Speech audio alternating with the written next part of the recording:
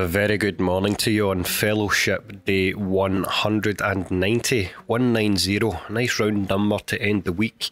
And I'm back with you after a few days offline, actually making preparations. This is sort of a weird time travelling moment. I was making preparations earlier this week to actually launch the Read Indeed podcast, which these musings have now become. So the first few episodes have been released. We are talking today much further down the line, but I'm excited about that. But mainly the past few days were offline without any recordings for you, because on Wednesday and Thursday I had the fantastic fortune of having two organised nights together with some really close school friends of mine who I've been friends with since my youngest days, on some occasions at least, into adolescence. These people that I were meeting during the week, I've known them for at least 2 decades. And having those two nights out, well, what we did was, we're not going crazy, we're all guys in our early 30s. We are seeking more culture than chaos these days. Some of them, like me, have kids.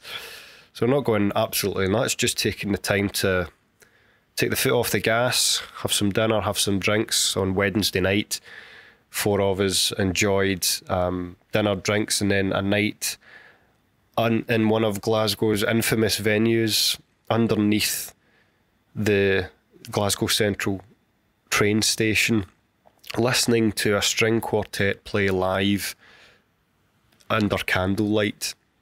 Now, this was fantastic and magical for many a reason. The first of which was, this is the first time I'd seen any live music in almost 2 years. All standard COVID excuses apply. So you could tell the musicians were just oozing enthusiasm because they've not been able to play live like that in so long.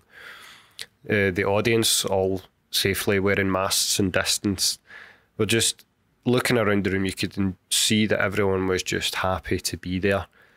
And as I was sitting watching this string quartet play several pieces from the Beethoven canon, including of course, the 4 most famous notes in all of classical music. I actually shouldn't say the word classical. I'll come back to that another time. A new friend of mine, the great Simon Chalk, conductor, takes umbrage against that term for reasons which I'll explain another time. But anyway, this music of an era, let's say, from Beethoven, included the 4 most famous notes, and all of that music. Da-da-da-dum, da-da-da-dum. So listening to that being played live whilst trains were roaring and rumbling overhead to make it seem like an earthquake was taking place while this music was playing, was just the perfect way to get back into seeing live music. Sitting there with my good friends, being in the moment, phone in my pocket, enjoying nothing but the music that was happening in that instant. Felt brilliant to be there, felt very present, mindful, all of the above, just to switch off and enjoy that night with friends. And almost like a bad bus service, 2 of these things came along at once. We don't get together that often for the busy lives we all lead with work and family.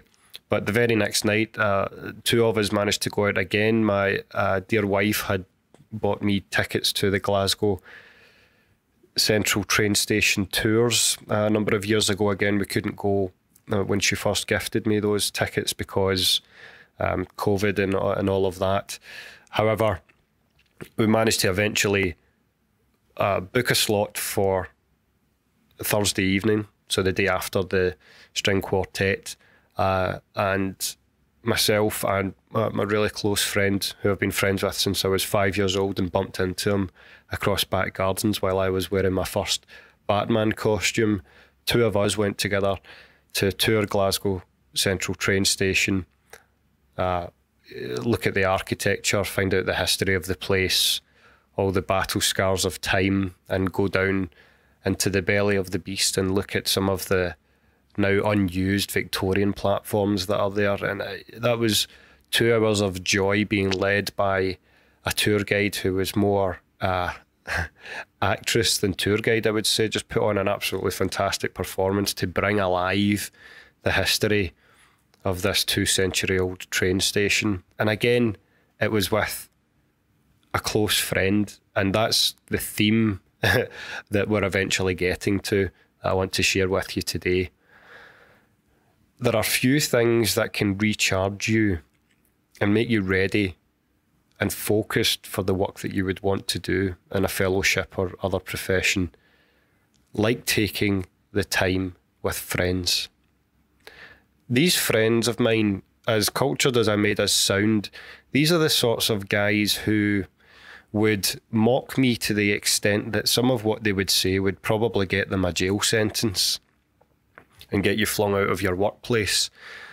But such is the closeness of these friends that, you hopefully know what I mean. This is the sort of thing where nothing can, or almost nothing can offend each of you. Everything is taken in jest. And at the very same time, you know that these folks would drop everything they're doing if you asked for help. I realise just how fortunate I am to have people like that in my life. And I'm glad that we actually reflect fairly often that what we have and what we've managed to maintain over several decades, not everyone has. I say this sensitively, knowing that, some people might listen to this and go, yeah, that's all right for you. I don't actually have many friends, or I've had to move around a lot and not being able to keep in touch with friends from back home or what have you. Yes, of course, social media helps us bridge that geographical gap on many occasions, but as we've all become hypersensitive over the pandemic, to realise that nothing really captures the real life magic of being with someone in the flesh there and then, and not looking at one another across 2 screens. My theme for you today around friendship is firstly to consider, if you have these friends and if you feel like you're prioritising absolutely everything about your work life over these people, just check in. It's just ask them how they're doing, say that you were thinking about them that morning, bring up a memory of times that you have been able to spend more time together and that made you happy. And then hopefully you can take those moments of reflection and to check in, maybe to organise some more time together with these friends. And hopefully you, like me, will see the magical ability for those times together to recharge you and actually make you more ready for work than less.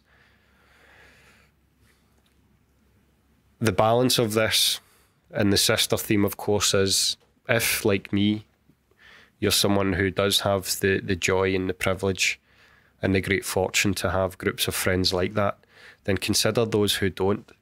How can you reach out to check on someone that you might think is lonely?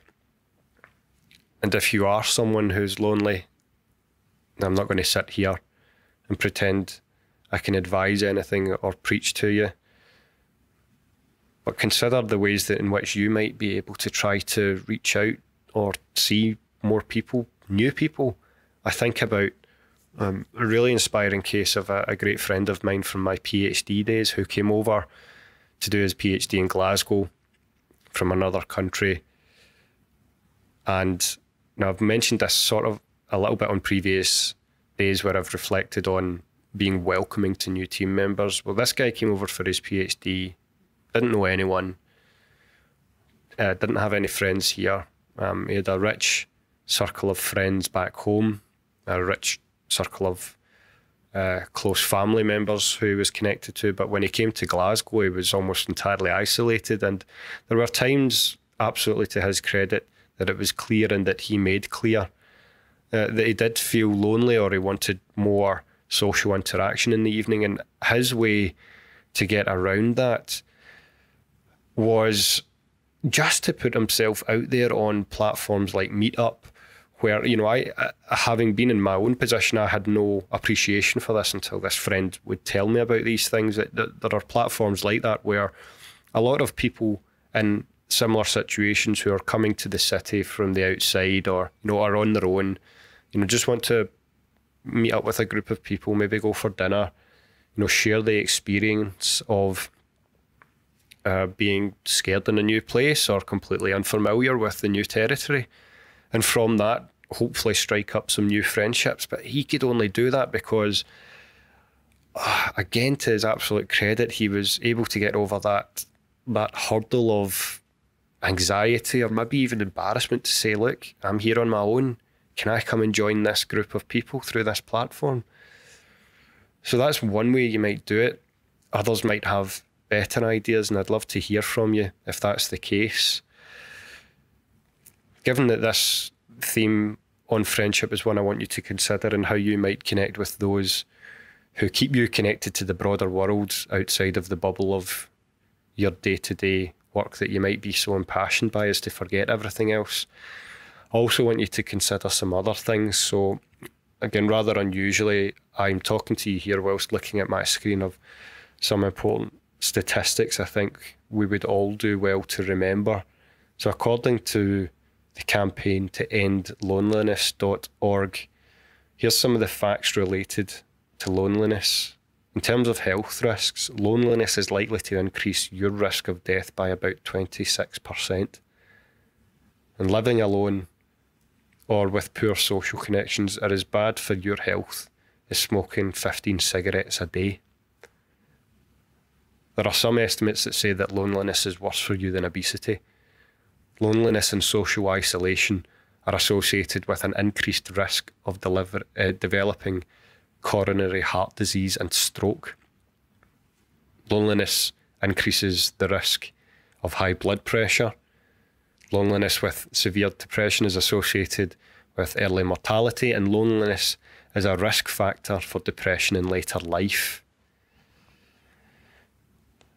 I hope, like me, you are partly scared and partly enlightened by what you've just heard. And of course, some of these elements of loneliness have only gotten worse since the pandemic kicked off, and when many people have been forced to stay by themselves if they're living alone, and being held back from making those in-life, real-life connections with other people, other souls in this world. So consider the friendships that you could hold more dear, and consider those who could use your extension of friendship. I hope you've had a great week. I'll see you again soon for another episode of what we're now calling the Read Indeed podcast. Thanks so much for being here. I hope this helps. I hope to see you again soon.